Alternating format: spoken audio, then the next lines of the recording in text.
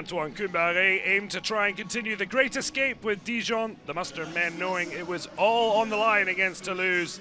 L'équipe called Koumbaré and Roland Corbes at Caen, the Ligue 1 Conforama firemen, looking to save Dijon and Caen respectively. And Dijon had to win and hope the Normans didn't to earn a two-legged playoff to try and win top flight redemption.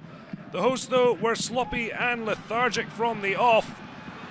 RUNARSSON with a terrific save early on to deny Aaron Lea Eseka.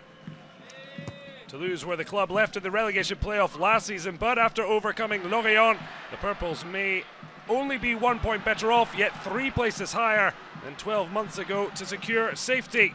And despite nothing to play for, Alain Casanova's men showed admirable fight, and it brought them the opening goal. Bafodé DIAKITE, just 19 years old, the left back, smashing in his first professional goal in his 9th top-flight appearance. Well, Wesley LAUTOA went on a mazy run from left to right, but couldn't find the net. Half-time, and it was looking bad for Dijon, but one bright spark was the knowledge that Caen were a goal down at home to Bordeaux, and Antoine Koumbaré brought on Naim SLITI at the break to freshen things up. Well, coaches earn their crust to turn games, and after risking leaving Guingamp for Dijon, Koumbaré came up trumps. Naim SLITI with brilliant composure, and then the finish to match. Just before the hour mark, a third of the campaign. The 26-year-old Tunisian, having Flamand BALMONT hope on the bench.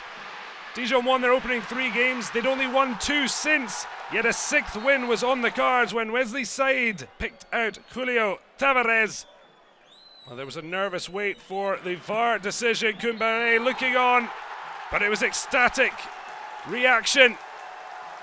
And in just 3 minutes, Dijon had turned this match and the relegation battle on its head. The great escape very much back on. Well, SLITI then won a free kick and took the resulting set piece.